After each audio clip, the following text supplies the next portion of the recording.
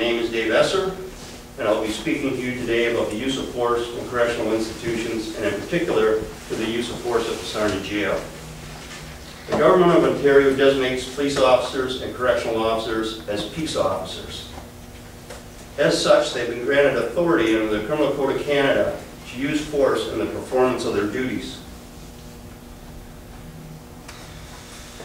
This gives the police the right to use force to arrest someone, and gives correctional officers the right to use force to control those in our jails and correctional institutions.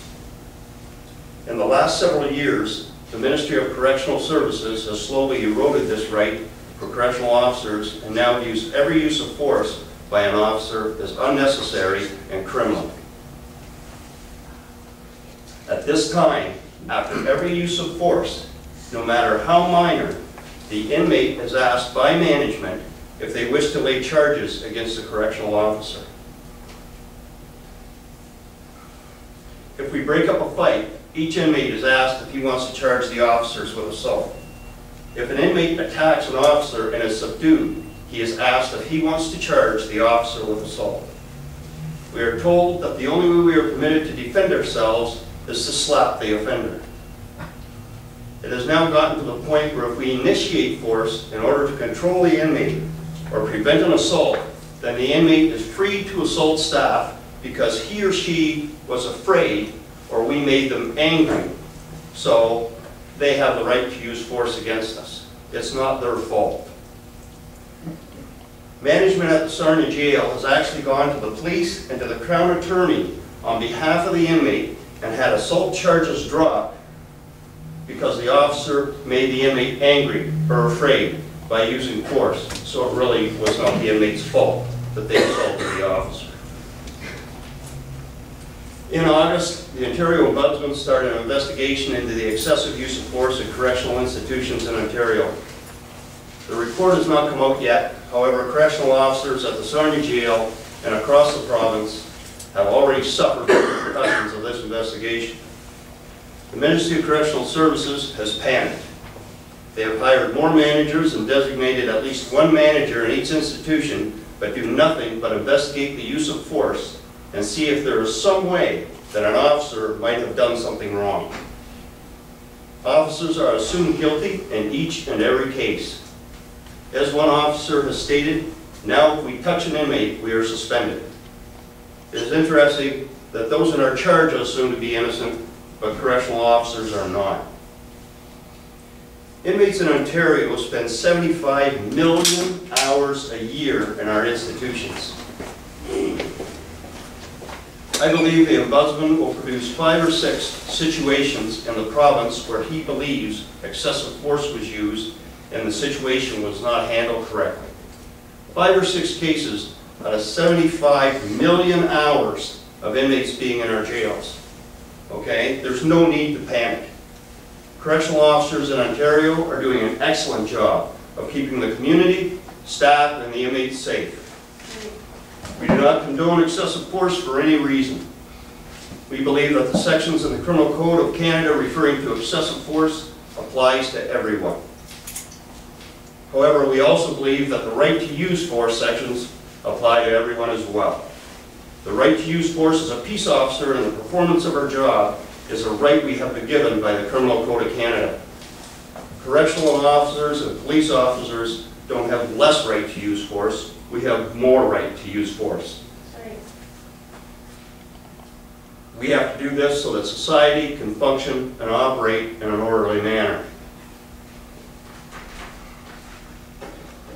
The Ministry of Corrections has taken away our right to use force as an average citizen and as correctional officers. We demand those rights back. For the use of force, we have 5 demands that I have sent today to the Minister of Corrections. The Ministry of Correctional Services will no longer encourage, recommend, or suggest to an inmate to charge an officer with assault. The police will not be called unless an officer or inmate asks for them to be called. All restrictions concerning the type of force used be removed, except those referring to medical issues. Management and the union set up a committee in each institution to deal with use of force issues. We want the CISU, which is the Correctional Investigative and Security Unit of Corrections, to be eliminated and investigations run by the SIU through the Attorney General's office, with none of the present CISU investigators being used. The Correctional Investigative and Security Unit is a secret police of the ministry. The CISU does not come down and investigate anything. They come down to prosecute and persecute. They drag out investigations as long as possible, some for going more than 18 months. They intimidate, harass, and bully people. The investigation that recently finished at the Sarnia jail could have been done in a week. It took 6 months. They are a division of management, and as such are not in any way impartial. We need to get some sense back into the ministry. We are not the enemy. We are just trying to do our jobs. Stop treating us like criminals. I'll give you 2 examples how the Ministry of Corrections has taken away our rights as correctional officers to defend ourselves and to control inmates in our care. First of all, I'd like to say that in 26 years as a correctional officer, I have never once been accused of excessive force, using excessive force. However, at the end of August last year, I was involved in a minor use of force. An inmate threatened to assault me and then did assault me 3 times.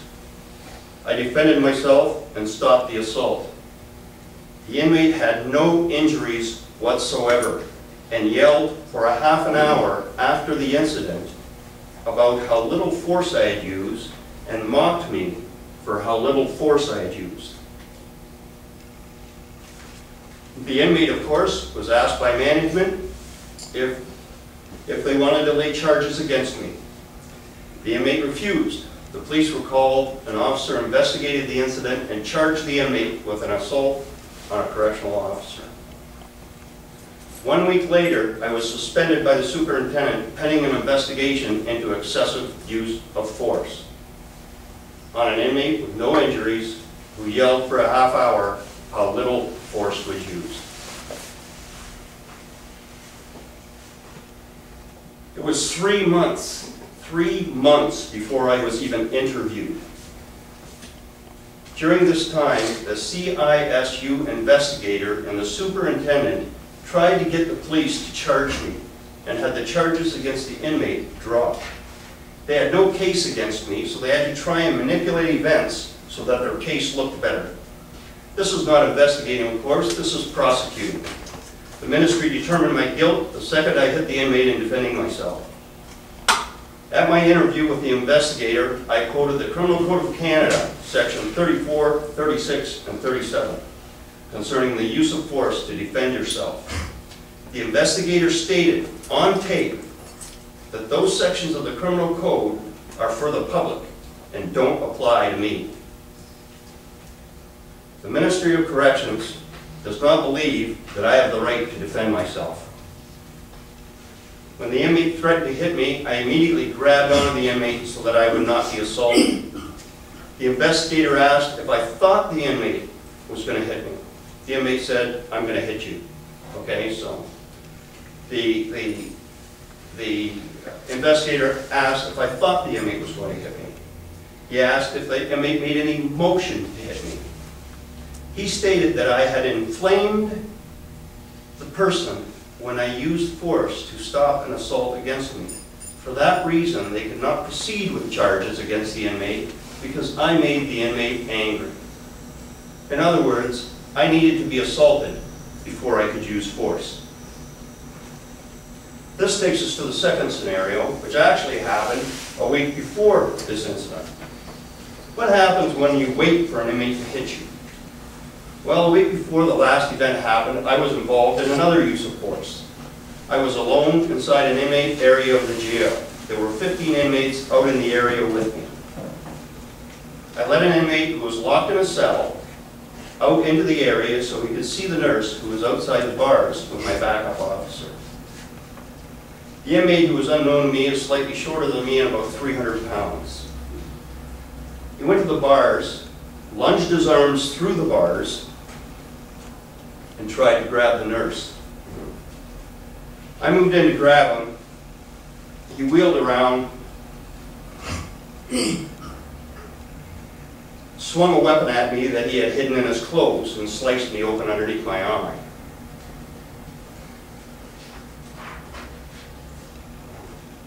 That's what happens when an inmate hits you first. I could have easily lost my eye or my life in this incident. The inmate continued to attack me with a weapon. I was able to prevent any further injury to myself. Within a minute, other staff arrived, entered the area, and took the inmate to the ground. It has been over 6 months now, and an investigation into this incident has just started. At the present time, I'm not the subject of the investigation. However, every staff member that came in to take the inmate to the floor is under investigation. All 4 or 5 people who rushed into the area, where 16 inmates were out walking around, took down an inmate who was trying to seriously injure me or kill me, are under investigation for excessive use of force. The inmate ended up with 2 red marks on his face and a small cut on his ear. Injuries consistent with me defending myself and him being taken down to the floor by 4 or 5 officers. So these officers, not fearing for their own safety, came in and possibly saved my life, are under investigation for the minor injuries the inmate received. You wonder what the inmate looked like after the incident? Well, he didn't look like this, okay? Now the CISU is involved again. Officers are being interrogated again. They're being told they are lying. They are bullied. This is an investigation that would take a day by anyone in this room other than our 2 managers sitting over here.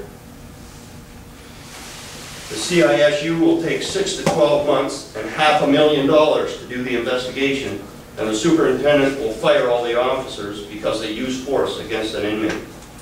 This stupidity has to stop.